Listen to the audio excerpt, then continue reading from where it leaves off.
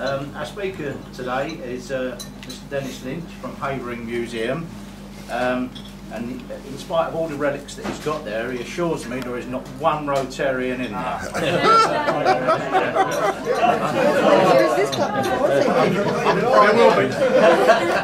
I'm sure you're going to find it very interesting. I have heard Dennis's colleague Helen speak about the museum, so over to you, Dennis.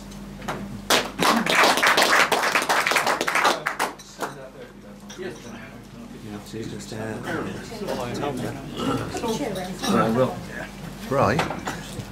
First of all, thank you very much for inviting me to come and talk to you today. Can you hear me okay there? Before I tell you about the museum, let me explain why I'm here.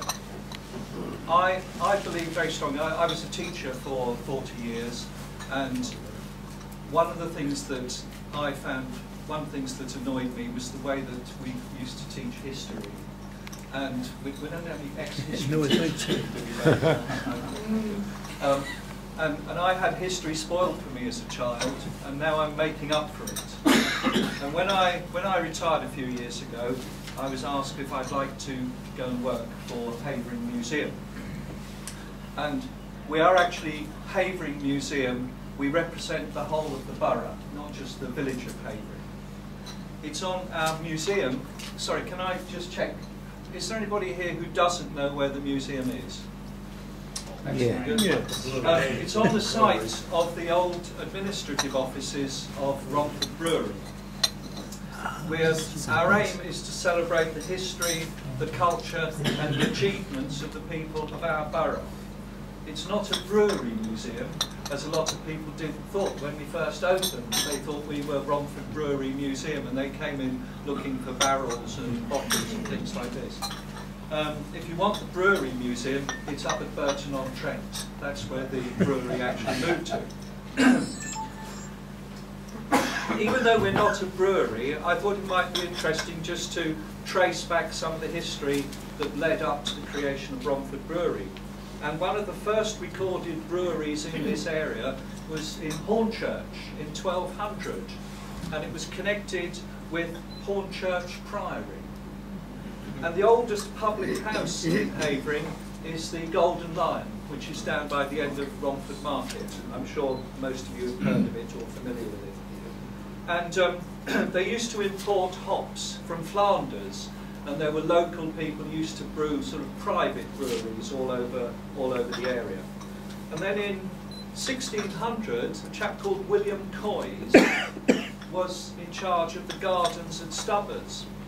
I don't know if you realise that Stubbers was actually going to possibly be the Kew Gardens. That Stubbers and Kew were similar. Kew Gardens developed and Stubbers didn't, but Stubbers could have been the sort of Kew Gardens of the area. And Coys was one of the first people who actually, he grew lots of rare plants, and one of the rare plants he brought in and developed in Stubbers was hops. And interestingly, in 1640 they did a survey. There were 5 pubs in Rainham, 3 in Noak Hill, 2 in Havering Atterbower, and 22 pubs in Romford. Hornchurch, of course, had its own brewery. The only way I can describe it, if you're coming up from the town, you've got the road that goes up to Upminster Bridge on the left, haven't you? The road that goes up to Hornchurch. If you go up the road that goes up to Upminster Bridge, there's a row of shops that were built there, I think, in the 60s. And that was the site of the original Hornchurch Brewery, which closed in 1925. The Star Brewery, which is the old Romford one, that opened in 1709, and it was acquired by a man called Edward Ind in 1799, and then in 1845 he set up a partnership with Octavius and George Coop, which is where you got the Ind Coop. It's not mine. There was there's a theory that Mrs. Ind still haunts the museum. But there's also a theory that we have a few drafts in the museum as well. then Eindhoven, actually, the two families set up another brewery in Burton in the middle of the 19th century. There was an interesting event in August 1888 where the brewery flooded, and apparently lots of barrels were washed away and returned a while later by some very rather shaky locals, because the barrels were returned empty to the and then the brewery actually at its height in 1970 employed over 1,000 people, and then in 1992 it closed and the equipment went off to China, and the company went up to Burton, and they were mixed up with allied breweries, and now they've been taken over, I think, by Coors, I think, an American company owned it. So when they closed the brewery, of course, there was talk of redeveloping the site, and one of the things that was mooted was that there was going to be a museum in the borough, but it never actually got going. And then a group of local people set up Havering Museum Limited in 2001. Actually, most of them were local councillors, and they set up. It was set up as a company. And eventually they got money out of the lottery. Altogether we got £900,000 from the lottery. And they also got £30,000 or so from Veolia, Cleanaway, who have been very good. I mean, I used to work in a local school, and we got some help from them years ago to do a Millennium project as well. And in May 2010 we opened the museum. We've got 12 directors, all volunteers, and we have about 70 people who actually work in the museum, all as volunteers. We did actually have funding to pay for a full-time curator. Havering Council were very helpful. They provided us with funds. We had a full-time curator and we had a development officer part-time for about 3 years, but the funding's run out now, so the museum is now run totally by volunteers. You're not here asking for cash, right? Don't worry. We open Wednesday to Saturday. We open about midday, and we shut at 4 o'clock in the winter, and we shut at 5 o'clock in the summer. We open on Tuesdays for schools. So if a school wants to come in, we say come in on a Tuesday, or we take them in the morning before we open the museum. And we have mixed response at the moment from schools. We get lots of the local ones coming. The Romford schools coming quite a lot, and I mean I'm doing St Edward's next week. I think they're coming in. We also open the evenings if people want to. We've got rooms that people can hire out if you want to. We haven't become a wedding venue yet, but I suppose that's something we could think of. And sadly, we have to tell people we have to charge you if you come, because we're a charity. We don't get any money from anywhere else. We've still got to pay for the lighting and the water and the insurance. And insuring a museum is not cheap, I can assure you.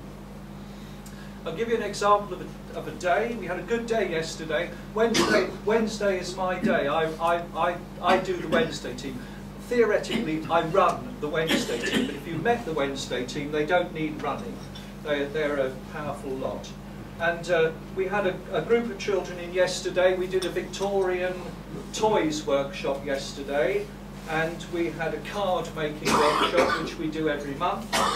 And we had about a dozen routine visitors, which was a good day for us, because there are times when, you know, we get 2 people might drift in. And hopefully, of course, after today, we'll get another 50 or 60 people drifting in, with all their families and their grandchildren, because we don't charge for kids. We charge for adults. Children are free. Students and children are free. One of the hallmarks, I think, of the museum is the quality and the goodwill of volunteers. Last year, everybody was very, very proud of the positive spirit of the volunteers who worked at the Olympics, and rightly so. I speak from experience, because I was actually one of the games makers at the Olympics last year, and I had a fantastic fortnight working at the Excel Centre. I didn't see much sport. I saw mostly doorways and car parks, but it was good fun. But the nice thing is that you see a similar spirit. I thought, well, I've seen this before. This is not just the Olympic spirit. This is the spirit of people who've got to do voluntary work. And you know, even on a sort of wet Wednesday in December, we still manage to keep up our spirits. Most of us are retired, but we actually also have a very large smattering of young people working in the museum. We've got quite a few students, and they make an enormous contribution to the museum. They do a lot of preparation for our temporary exhibitions. And I'm actually very proud that one of the students is one of my ex-primary pupils who now works in the museum. She's doing a history degree now, and she's come back to work in the museum. We sort of bumped into each other a couple of months ago and went, "What are you doing here?" to each other. We run quite a lot of temporary exhibitions. During the Jubilee last year, we did an exhibition tracing the links between Havering and royalty. We discovered that Edward the Confessor was the first monarch to hunt in the woods around Havering Palace. Henry VIII hired Anthony Cook of Gidea Hall to be a tutor to his son Edward and his daughters Mary and Elizabeth, and they shared a classroom in Pergo Palace. I bet you didn't know about Pergo Palace. They were there with Lady Jane Grey. So you actually had 4 future monarchs all in the same classroom at the same time. That is something unique to Havering. I don't know how long it lasted, because Lady Jane Grey didn't go on too long, did she? Okay. The last monarch to stay in Havering Palace was Charles I, and he didn't last that long either, did he, too?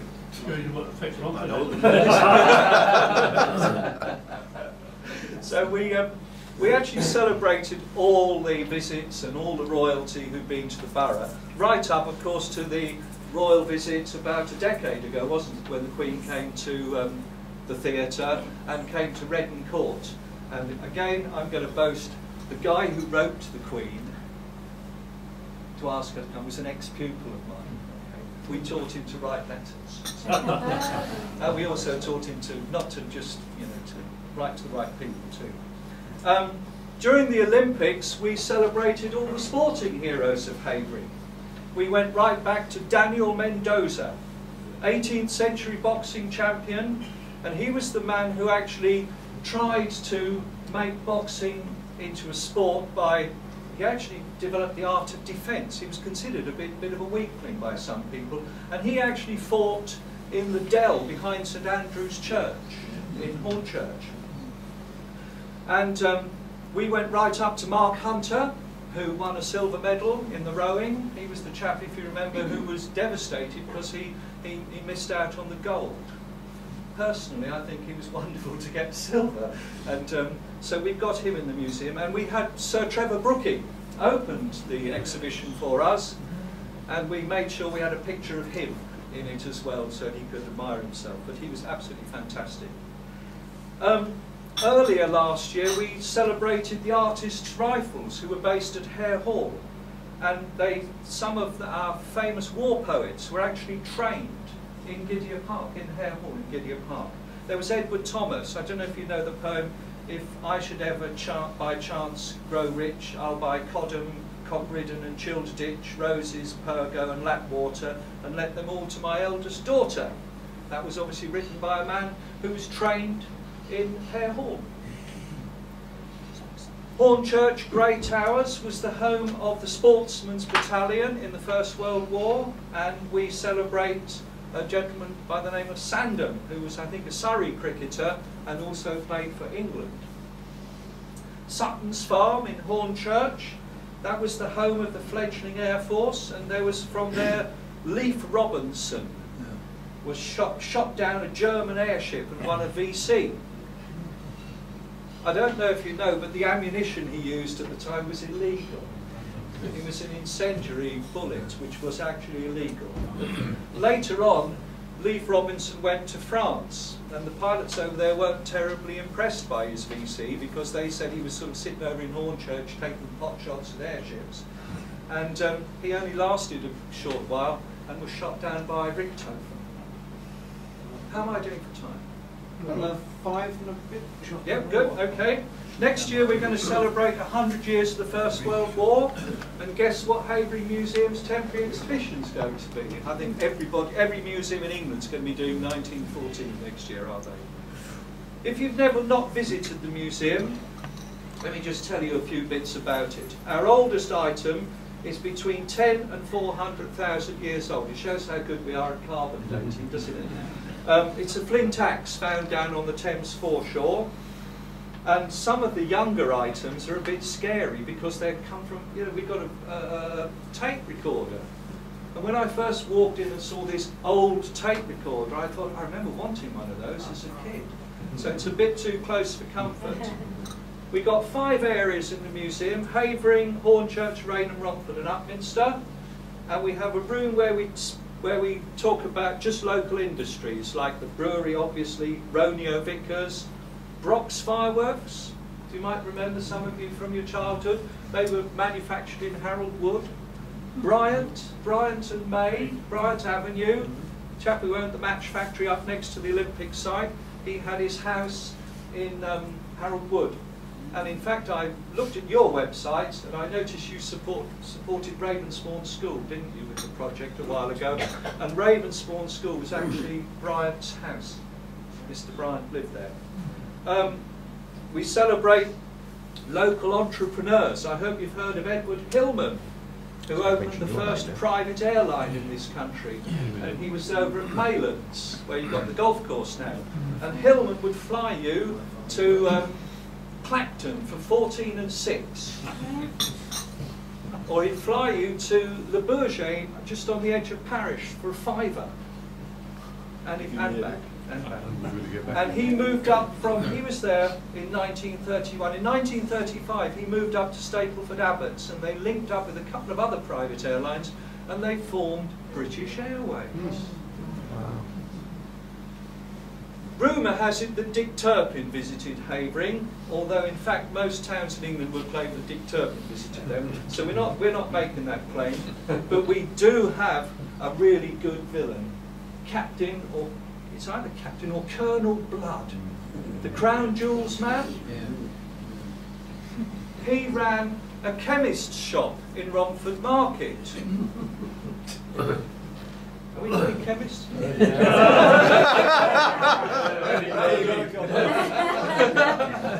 It was an apothecary's shop, and you know that there are lots of stories about him.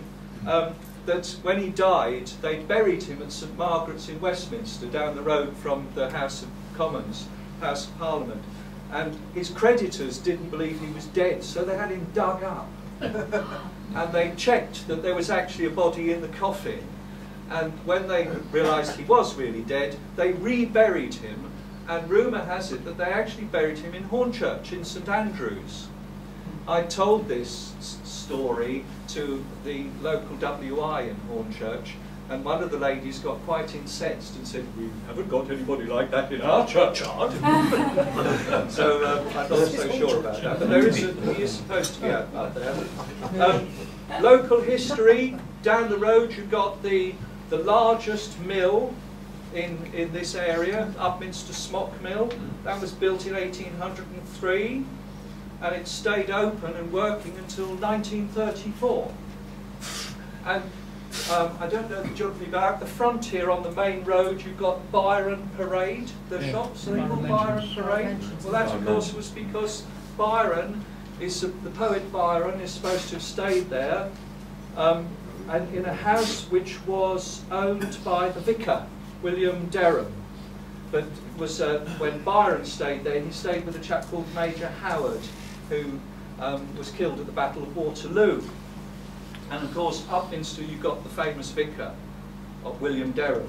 He was the man very famous for his scientific observations, and with the help of a gun and a friend on a tower of a distant church, he actually measured the speed of sound, and he measured it almost to the, it was very, very close. And he also, William Derham, was very keen on recording the weather, and he records one day that it was such a hot day that 2 horses coming up the hill from Upminster Bridge, obviously up to the top of the hill, died of exhaustion. He also happens to mention on the same day that the same thing happened to one of his servants. Do they sell the horses to Tesco's? Right, I'm now going to wake you up. I'm going to finish off. I've got 3 questions. Okay, you thought you were just, you're going to do some work there. 3 questions. You're probably going to sneer at me for this, but let's just try you out. What's the only national trust property in the borough?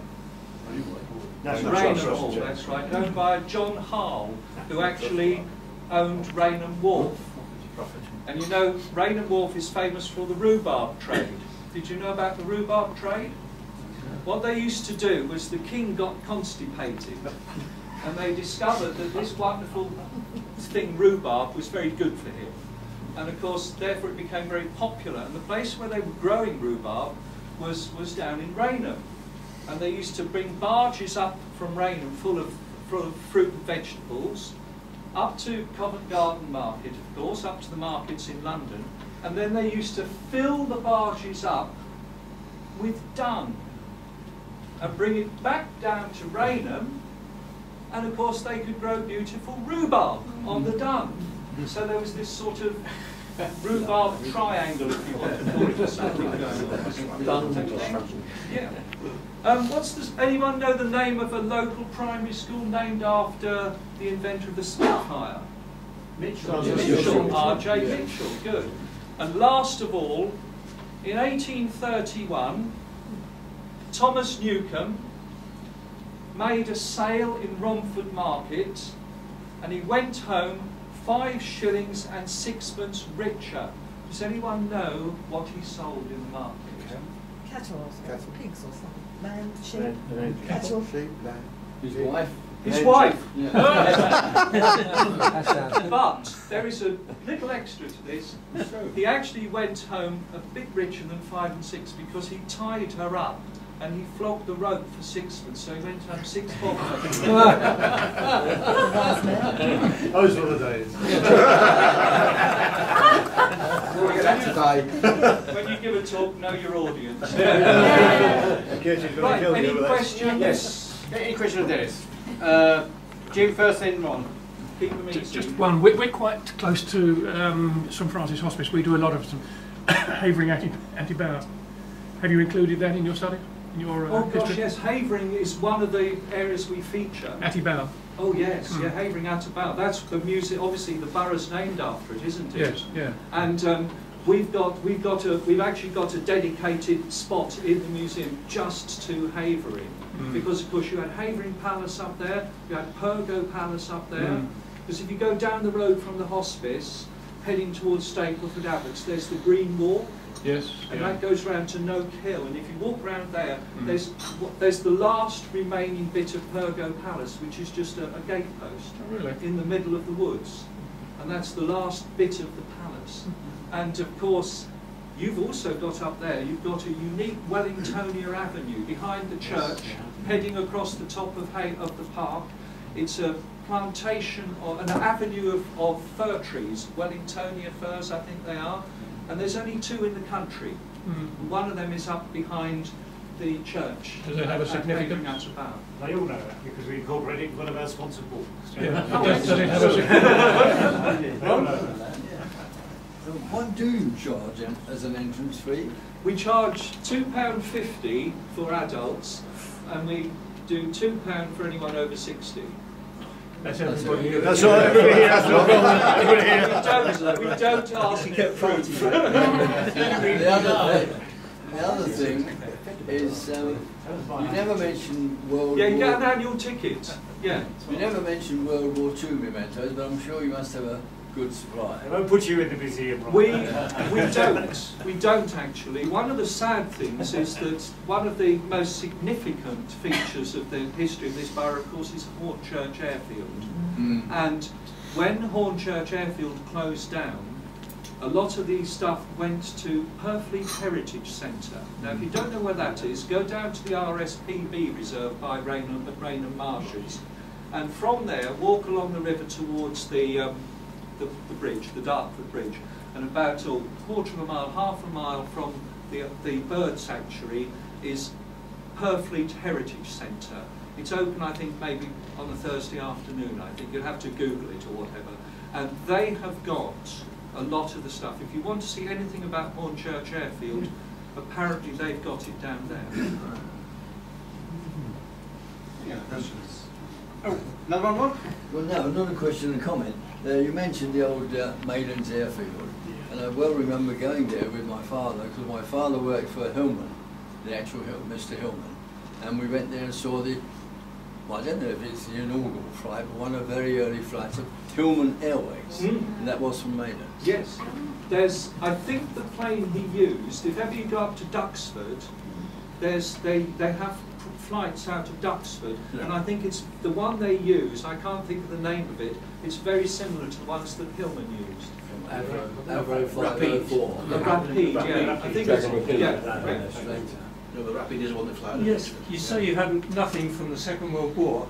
Well, I've got an air raid shelter from the Second World War in my garden, and I cannot get it up.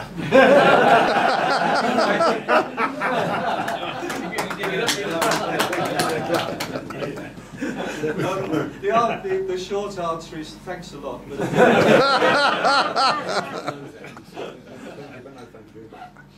Well, thank you.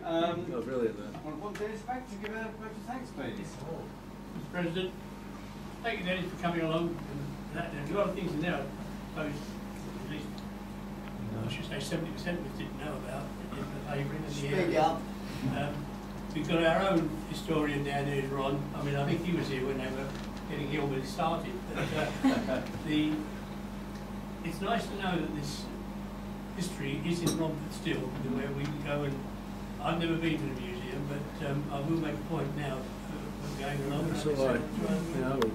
But it's always interesting to be able to go and see the history of the town that you live in, you're brought up in, or moved to, if you like. And so once again, thank you for what you told us. I'm sure we've all enjoyed it, and Mr. President showed our usual way of appreciation.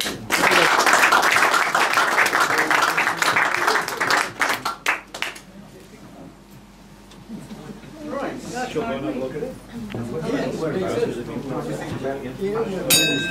Easy, isn't it?